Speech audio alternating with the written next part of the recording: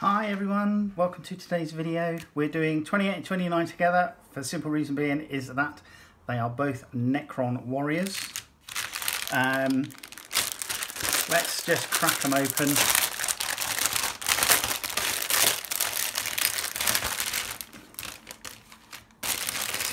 Get the plastic put to one side. Get rid of that. And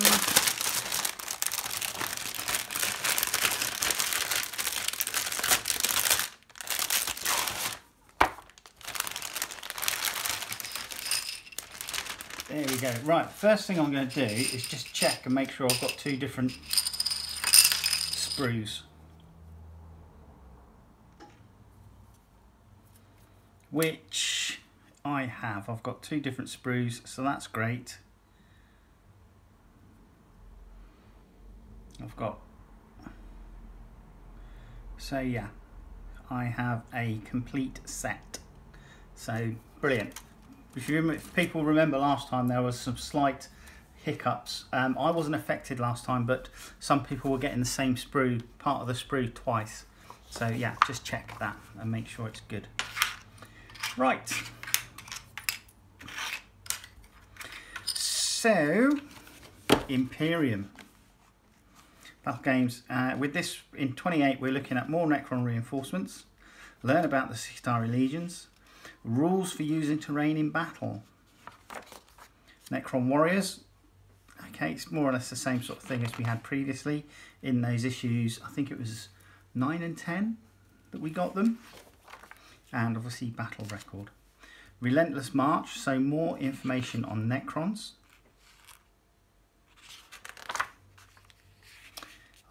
Talks about Blackstone fortresses on this bit as well. We then have some info on Skitarii legions. Great artwork, Skitarii artwork, really nice.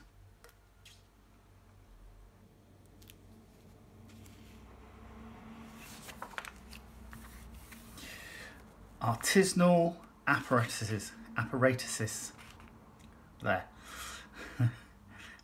We then obviously have the how to build the Necrons, which is fairly straightforward. Now I've done a build video, or I've done build for the Necron models previously. So what I am going to do is I'm going to do a very quick and dirty Necron paint scheme for these, which I will do and tack the video on instead of obviously a second build. But obviously you can look back through the videos under the Warhammer Imperium playlist, and you'll see the where the Necron Warriors are, and if you want to have a look and see how they are built, then obviously look at that video. We then have Core Rules 2 here, talking about unit coherency, terrain features, etc. Buildings, terrain traits, whether it's defensible, defense line, breachable, dense cover, light cover, heavy cover, unstable positions, exposed positions, obscuring, scalable or inspiring. We then have Imperium terrain. So this is information about the terrain that you will get within the magazine. We've already got the Armatorum containers. We're also going to get some ruins, and as you've seen in the previous video, we're getting a hemotrope reactor, which is there. Plasma conduits as well. We then have another scout mission for Counter-Strike. The Necrons continue their relentless advance over the Imperial positions, breaching defensive lines and overrunning fortifications. Imperial forces have been ordered to launch a counter-attack and regain lost ground. The Ultramarines, under the command of a Primaris Lieutenant, have been tasked with wresting a supply cache from the Necron's grasp. In their path, and a Necron Overlord and his accompanying warriors. In their grasp stand a Necron Overlord and his accompanying warriors, determined to destroy the human vermin. So Necron's Overlord, Regal Pride. The Necron Overlord is a cunning commander and is well prepared for the Space Marines' assault. The supply cache has no tactical value to the Necron forces, but is his tempting target for the foe. The Necrons seek to break the Imperial assault, opening a path for their advance on Siphos's well-defended capital. Space Marines, Primaris Lieutenant, Courage and Honour. Leading the assault into the on the cache is a Primaris Lieutenant. With the Ultramarines captain still engaged in combat in Megaria, it falls to the Lieutenant to inspire his troops to victory. They must seize and hold key locations on the battlefield and allow Imperial cargo haulers to extract essential ammunition. Here we have the mission itself. Forces in play. We are playing with the full force of Necron Warriors. So we're playing with 20 and the Overlord. And with the Marines, we are playing with 5 Assault Intercessors, the 3 Aggressors and the Primaris Lieutenant. And we're using the Pale Grey large-scale battle mat. And we're using all 3 of the Munitorum containers. So there you go. Looking at issue 29 now, we have information on Mars, birthplace of the cult Mechanicus. The sigil of Mars, which is the cog Mechanicus there. Nice art rendition of the Tech Priest Dominus that we got in last issues, not last issues, but issue 26, I should say. Last delivery for me. We then have information on Gene Stealer cults, Space Marines fire support, Eradicator squads, Hellblaster squads, Eliminator squads, and Aggressor squads. We then have a short story called Into the Swarm with Blood Angels against Tyranids. We then have How to Paint, Necron Warriors, and Canoptek Scarabs. So obviously we're going to be using a lot more of the paints that we've collected over the last few issues. I think we must be up to about 16 or 18 paints about now. Final gallery, what they look like at the moment. And obviously this is a final gallery showing you all the various squads. So you're going to have 2 squads of Gauss Flayers, 2 squads of Gauss Reapers, both with 5 in each. And then you've got those 3 Necrons on their Jack Jones there. So more core rules. Now these look pretty much like they are essentially taken straight out of the main core rulebook. And I will just see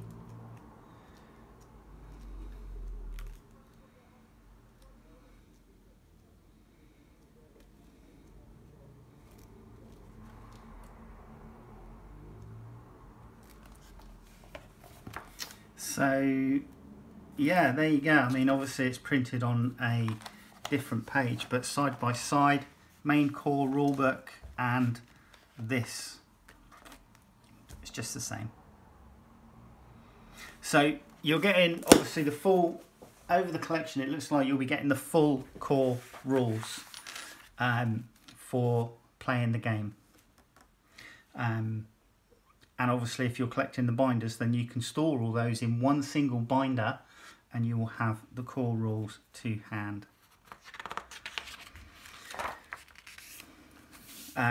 More data sheets. Primaris Lieutenant, Assault Intercessor Squad. So we've got Librarian, Aggressor Squad in this one, and tutorials, information about camo cloaks and auto-hitting weapons. We then have Valkyrie Down. Battle of Siphos is not just limited to the ground. Imperial gunships patrol the skies, doing battle with Necron aircraft in desperate attempt to maintain air superiority and ferrying reinforcements. In one of Siphos's battle-scarred Factorum districts, the transport has been shot down by Necron fire. Operating behind enemy lines of Primaris Librarian and a small force of Space Marines have been directed to locate the crashed vessel and extract any survivors they can find. Necrons, storm and secure relentless advance. Necron forces must overrun the crash site and prevent the Imperium from extracting the transport's cargo and crew. Canoptic constructs accompanied by a unit of Necron immortals swarm towards the Space Marines' defensive positions, seeking to overrun and destroy them as swiftly as possible. Space Marines, cover the evac. The Space Marines cannot afford to divert many of their forces to assist the evacuation. A Primaris Librarian and a single squad of aggressors are all that can be spared. Outnumbered, they must use the ruins to their advantage and draw the Necrons into a killing field of rubble and shattered buildings.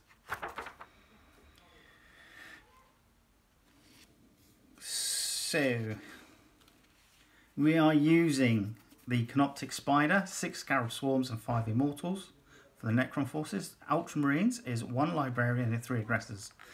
It looks like we are using all the barrels, all the ammo crates, the Hemotrope Reactor and 2 of the Armatorum containers in this particular scenario.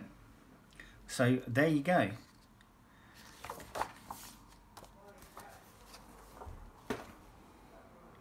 And finally we have a trifold pull-out page, and this is on a Warzone Amontep 2. Forge World Amontep 2 lies in the outer reaches of the Ultima Segmentum. It was the site of the furious conflict between the forces of Adeptus Mechanicus and the Necrons. So we've got some great photo of the models lined up for battle here. Armiger Knights as well get a mention. We get our Tech Priest Dominus again just there. And some lovely artwork here on the pull-out. I really like that one. Very nice. So let's have a look at the sprues. So you get 3 40mm bases. And obviously you get your 10 32mm bases. Now they're all keyed with these little hex holes in them, and that's because all these miniatures have hex tabs on their feet which go into these and hold them in place. Now these are 2020 sculpts, so they're coming up for 2 years old, but you know, again, they're still good sculpts. There isn't much choice. You get a choice of heads because some of the heads are damaged. Let's bring you down, shall we? Because you want a slightly closer look. But yeah, we still got obviously the glass, the Gauss Reapers and the Gauss Flayers here. There's plenty of heads, and you do get, obviously, depending on how you build these, you get weapon arms and heads leftovers as spares. No such thing, no spares with your Scarabs, but the one thing I will say is that you do need to make sure when you're putting the Scarabs into the bases, you need to make sure that you get the rock formations and the Scarabs all the right way round, or else you'll have them hanging off of bases at funny angles. I've chosen to not glue my Scarab swarms down for the time being, she said, but they have stuck in place anyway.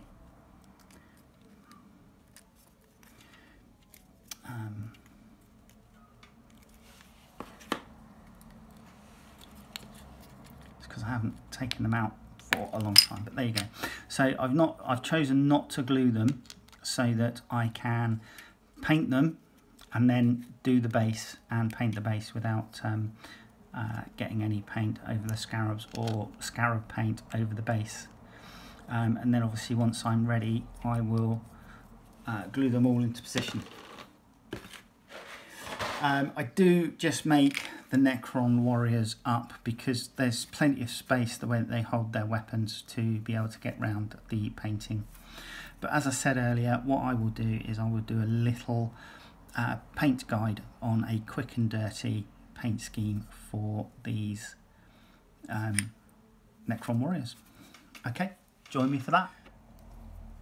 let's do a quick and easy, well, easy-ish paint scheme for Necron Warriors. So he's been built, and I have primed him with paint that I had available to me at the time, which was a uniform grey primer from Army Painter.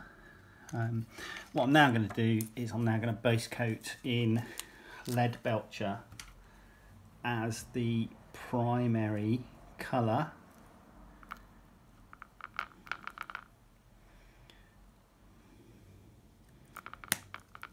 Because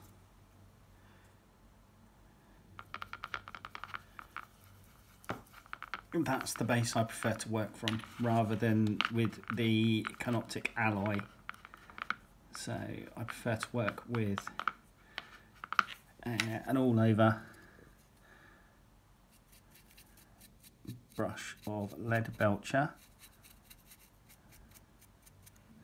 The only part of this that will not get a coat of Lead Belcher will be the weapon, because that will be base coated black when it's time. And this will get a couple of coats to ensure good coverage and good depth of colour to the miniature. So come back in a mo once we're all painted. Now that I have put 2 coats of Lead Belcher onto my Necron Warrior, what I'm going to do next is paint his Gauss Flayer in this respect, or obviously the Gauss Reapers if you've got those. So this will be painted black along with all the cabling, but I won't paint the kind of like the heat exchanger here, because that will be given a white undercoat and then Tesseract Glow put in there. I will do my best to get any cables that are hanging down here below his rib cage where his belly would have been. And I'm also, if you can just see on the chest, you have this little coffin shaped icon just here, and that's gonna get a black coat as well. So those are all the parts on my Necron that I am going to paint black. The only other difference here on my Gauss Flayer is the blade is just left silver as well on these chaps. So come back once we've done this. Taking our Necron, the next thing I'm going to do is just add in some white, or in this case I'm using Ulthuan Grey as a base coat, and that's just going to be on these cooling fins that are on the Gauss rifle, Gauss Flayer, so that we can add in some Tesseract Glow a bit later on.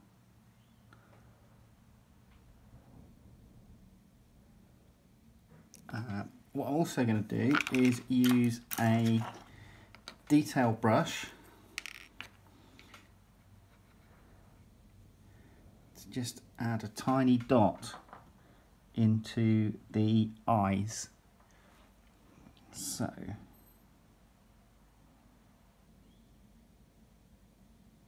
because again, when you come to add in the Tesseract Glow, that will act as part of the highlight. The other thing that you're going to need to do, and again with a fine detail brush, is the grooves that are on the gun. Put in a white undercoat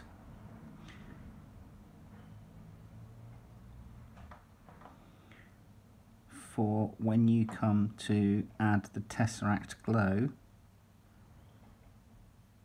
in there.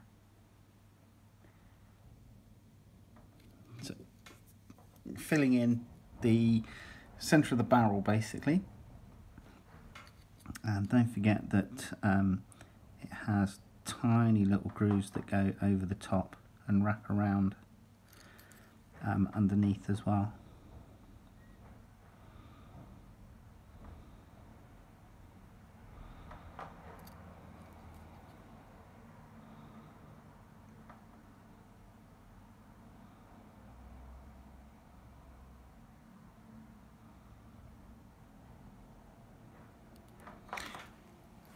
Like so. Our next step, once we've popped in our white undercoat for doing the Tesseract glow, before we get to that stage, what we're going to do is put on some Rune Lord brass to break the armour colour up a bit. And I put these on anything which is covering main working parts. So what the tib and fib down the bottom here, we've got these covers on the going down from the knee, and obviously the cover over the femur here. The ulnar and radius here has got a little cover, so all of those, and obviously on the upper arm. And I'm going to do the rib cage here, coming round to the back, but I'm not going to do these shoulder blade coverings. So all of these will get a couple of coats of Rune Lord brass to bring them up. And this is why I prefer to do this over a lead belcher base, just because it helps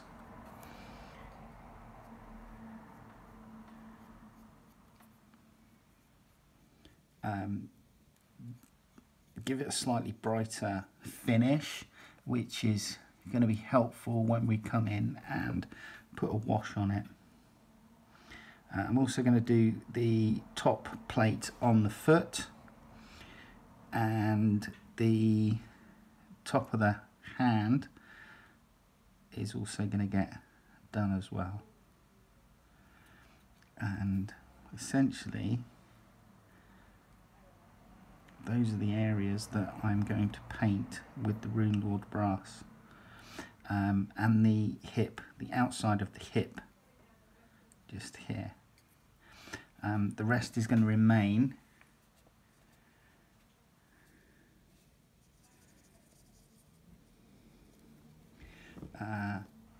lead belcher.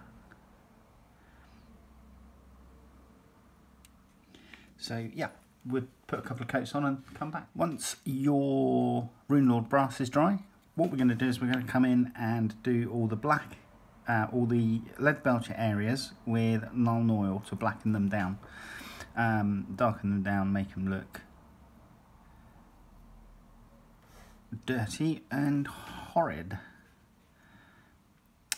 So that's basically anywhere where exposed working parts are, like on the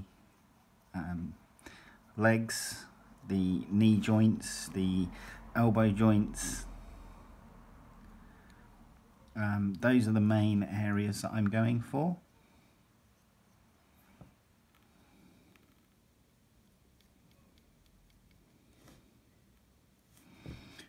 Also the head.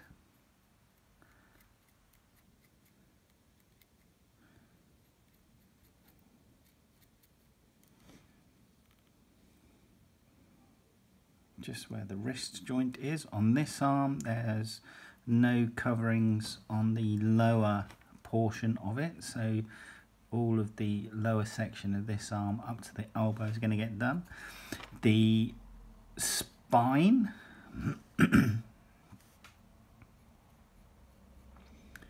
the hip joints,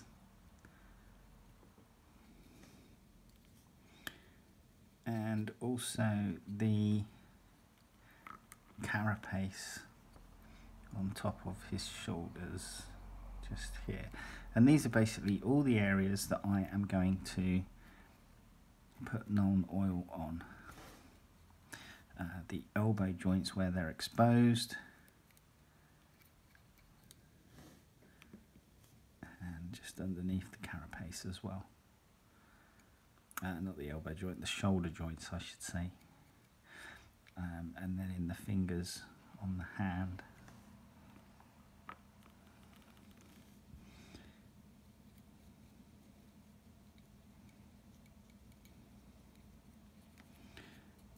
Doesn't matter if there's a little bit of overspill, because once the non-oil is dry, we're going to come in with some Agrax Earthshade onto the Rune Lord brass areas. Now that my non-oil is dry, what I've done is I've just ever so briefly retouched the eyes with some white paint, so that when I put the Tesseract Glow in, it gives a nice glowy effect. I'm going to Agrax Earthshade the brass sections now. So literally just going to get covered over.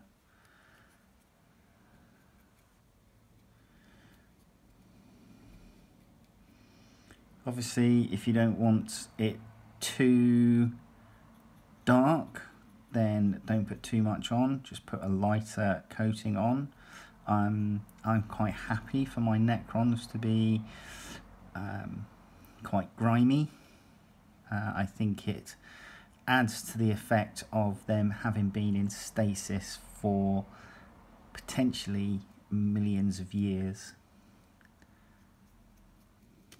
So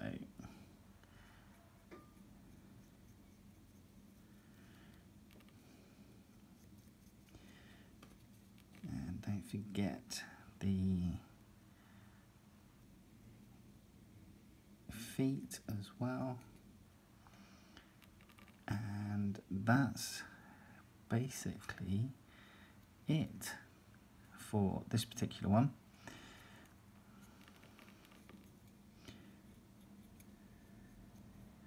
So just go around, check and make sure you've got every area from every angle.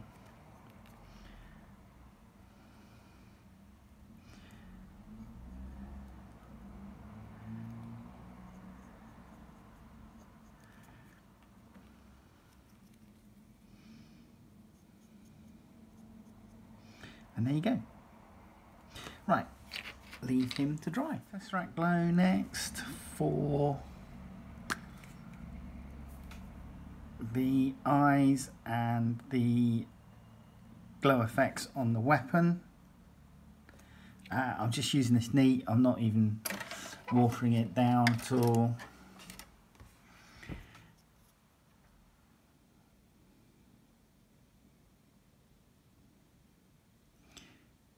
So we've got the cooling fins here.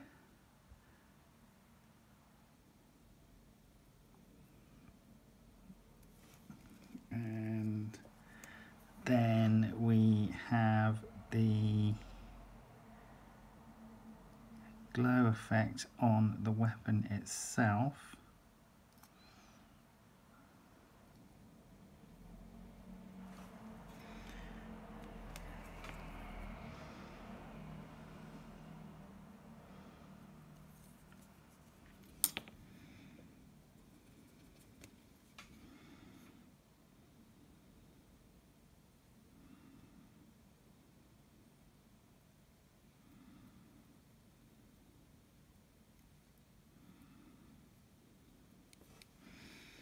And then I'm just going to come in and dot the eyes.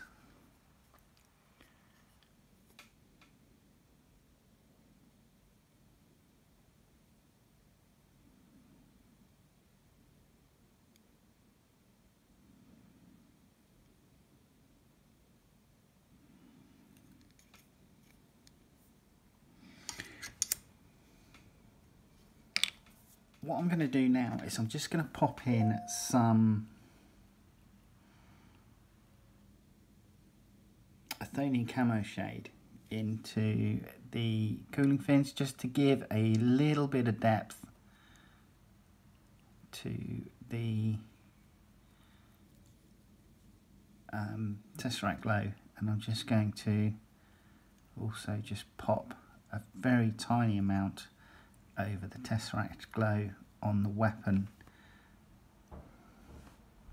just to help give it a bit of definition and hopefully have a tiny little bit of recess.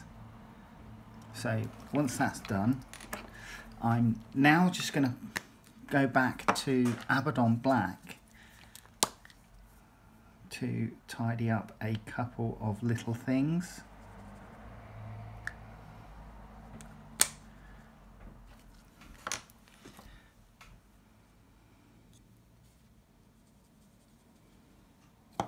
So we have the bar going across the cooling fins that I'm just going to block in with the black.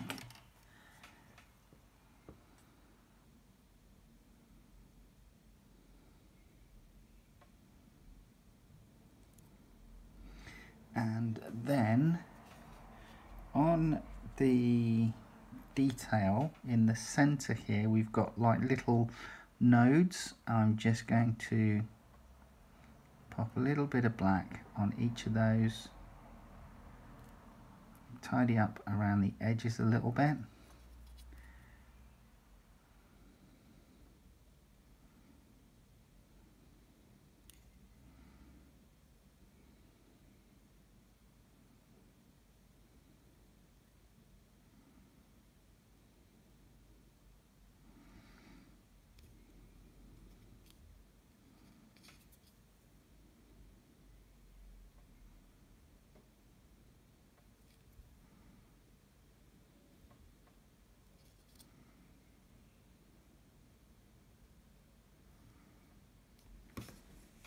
And then just leave that to dry. Final part of painting the miniature is I'm just going to add in some highlights with Runefang steel. These are the only highlights I'm going to put on the metallic, and to be quite honest, I'm probably going to be reasonably sparing on those, so mostly just taking the edging and along some of these, do his knuckles etc. on there. I'll also just do a little bit of highlighting on the skull, and I'll also use this to highlight parts of the brass as well.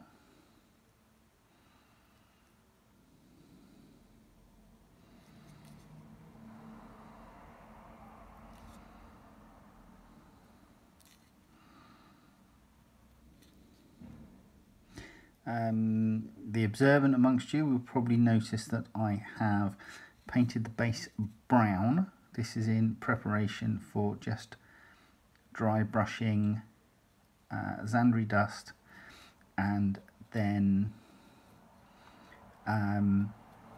Wraithbone to do my texture that I do for my bases. All my bases are the same.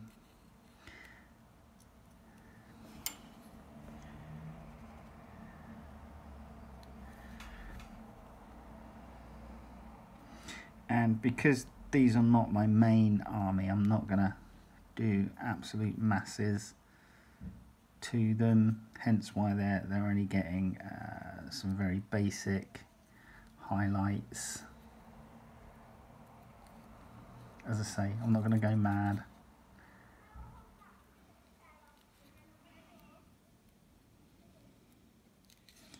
And you can see, like I say, these boys have been in stasis for potentially millions of years, and I just want to reflect the dirty griminess of that.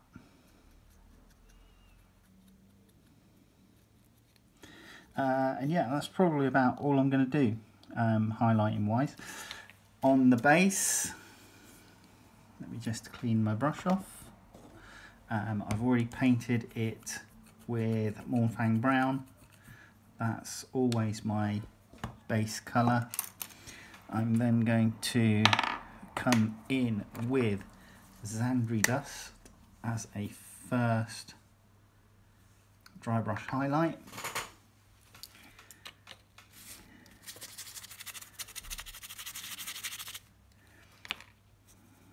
And I'm not too fussed if I get any, dust effect on his feet, simply because it just, anybody knows if when you walk through a dusty environment, you pick up stuff on your shoes.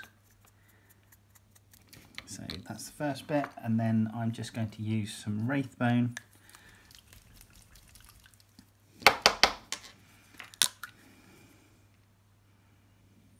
as the final highlight.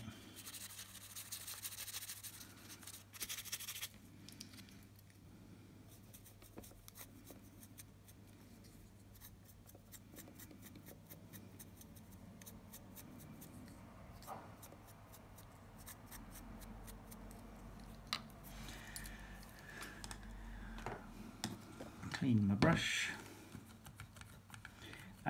Should always remember that if you're dry brushing and you clean a brush, you need to let it dry before you then use it again for dry brushing, or else you'll end up with a bit of a soggy dry brush. More streaks than light deposits. But I'm now going to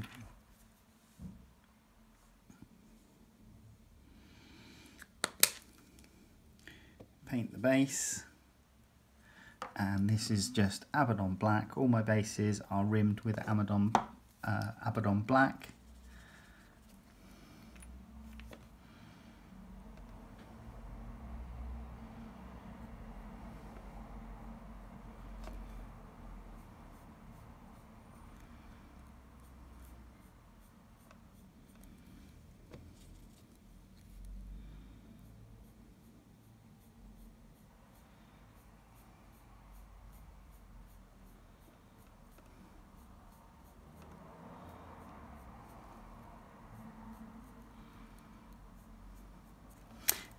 Et voila, one Necron Warrior is done fairly quick and easy.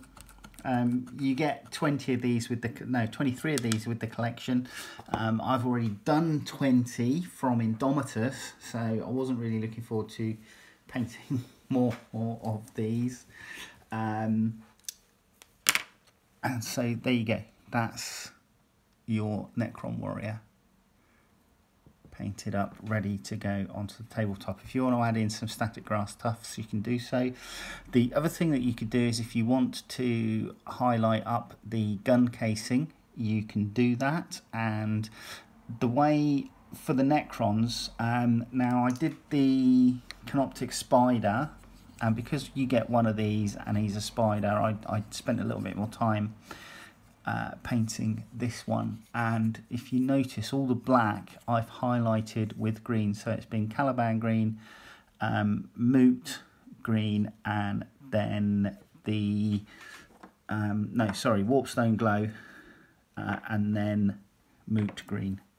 So the three colours that I used for highlighting up the black were Caliban green, Warpstone Glow, and then Moot green. And you can do that on the rifles if you want to make the Necron Warriors stand out a little bit more. But as I say, because this was just a single construct that I had, and it was a spider, I just did the extra little bit on there. And then I did the same with highlighting up the carapace and the black on this. But with the blade, I've used contrast paints and then Elysian green and Moot green to try and give a graduation to the blade, which if you want to, you could do for the blade underneath the Necron Warrior. But like I said, I've now got 43 of these. I've still got 22 to paint fully, and as they're not my main army, I don't really intend to spend a lot of time on them. But there you go, quick and easy Necron to fill out your troops choices. Alright, join me in the next video. Take care. Bye bye.